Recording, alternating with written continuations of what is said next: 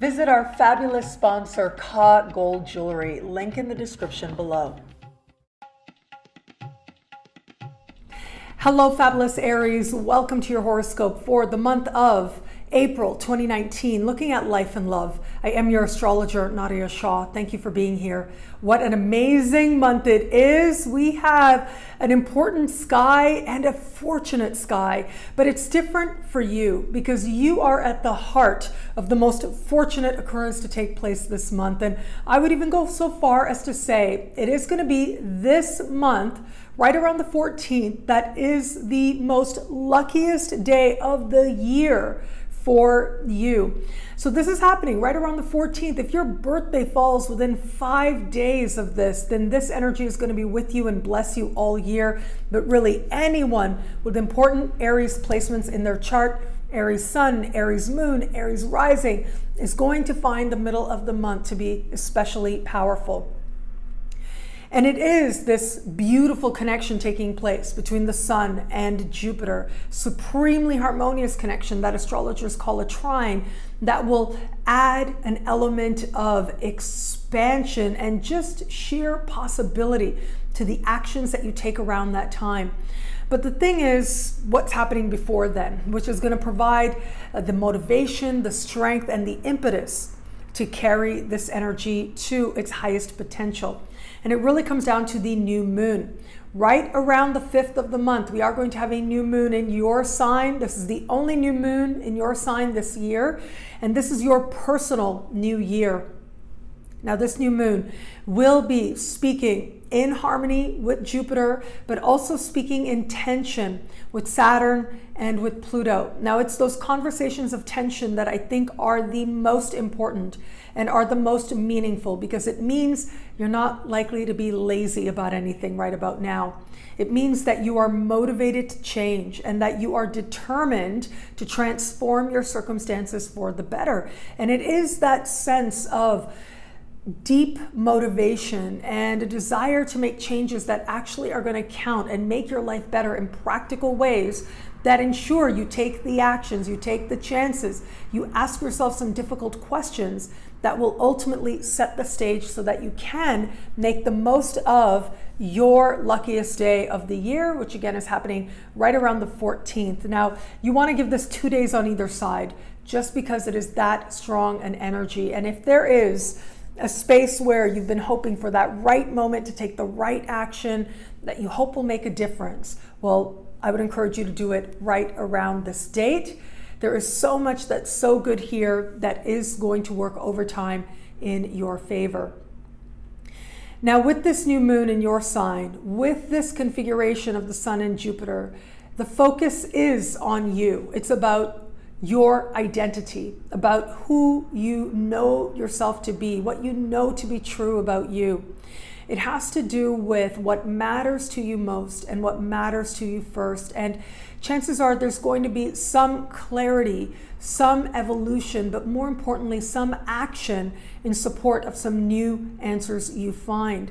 Now, for some of you, it may be related to your professional life. It may be related to some goals that you have that are sort of on the sideline, but actually you want to bring them more into the main, more into alignment with what you're doing more of the time. It could be related to a matter not just about your professional goals, but personal goals at that, and your own happiness and your own fulfillment.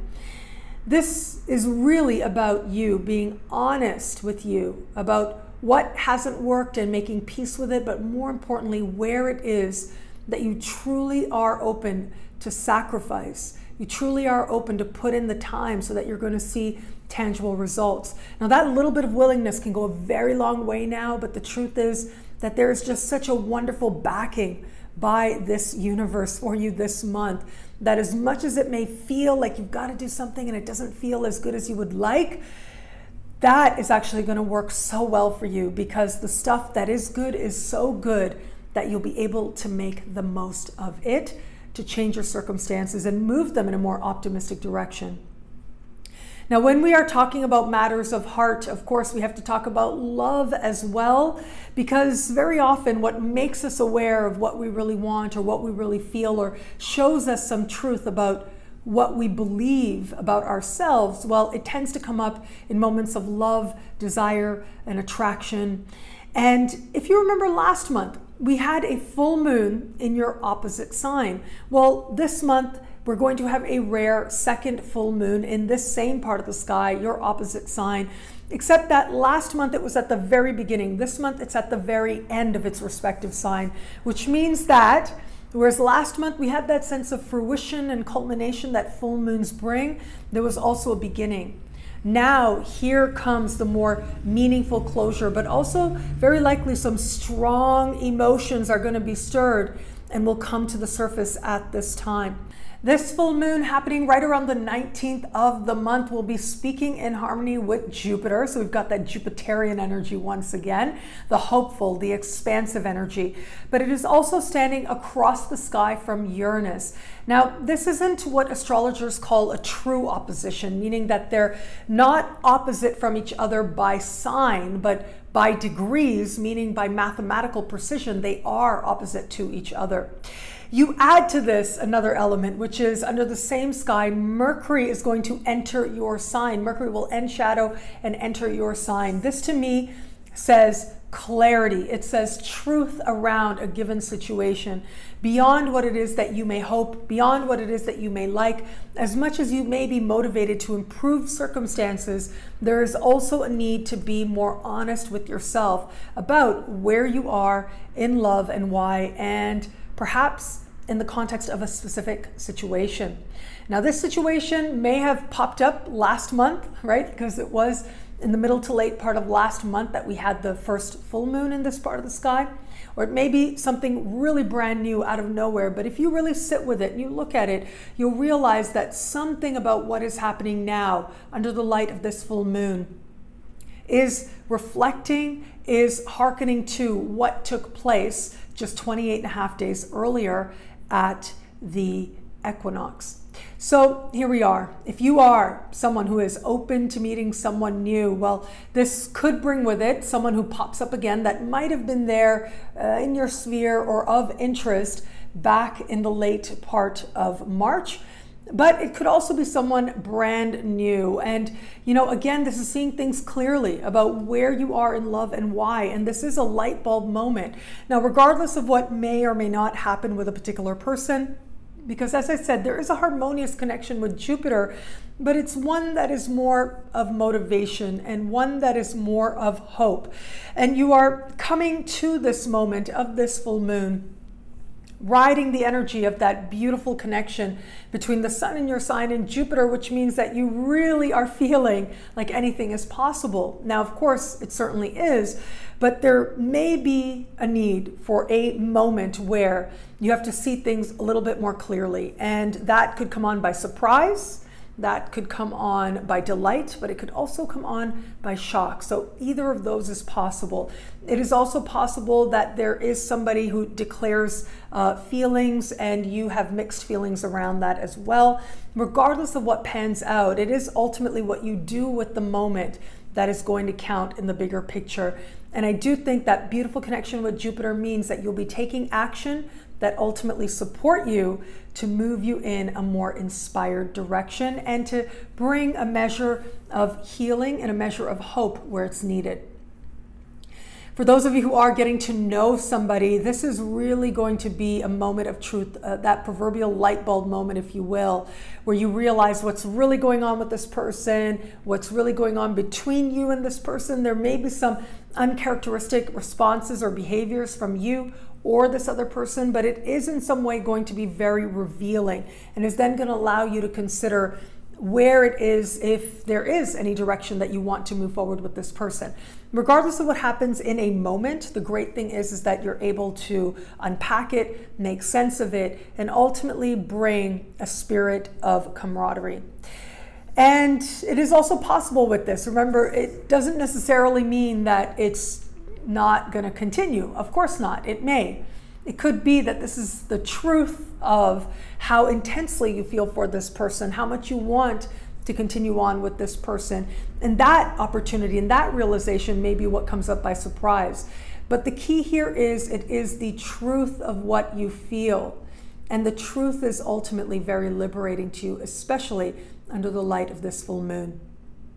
For those of you who are in an established bond, again, I would invite you to consider, was there something, sort of an ongoing issue or something that popped up late last month? If there was, this is where in some way you're going to be returning to it, reconsidering it, and in some way wanting instead to more deeply understand what was.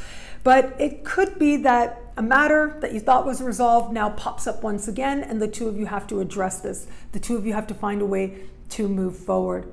I do think that beautiful connection between Jupiter, it does suggest that what is transpiring between you and your partner, it could be related to some very different wants that the two of you have. And so it could be that your partner is really wanting to do something, whether it's in their own life, whether it's professionally, whether it's financially, which is a possibility as well, given that Uranus is now in a financial part of your sky.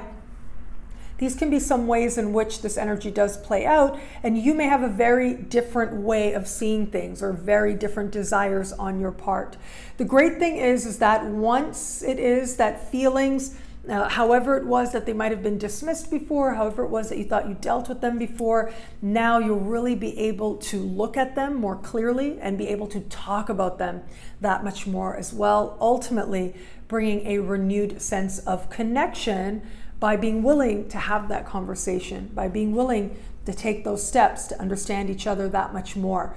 That work will pay off. That work will bring rewards. What I love about this month for you, of course, it's that beautiful connection between the sun in your sign and Jupiter.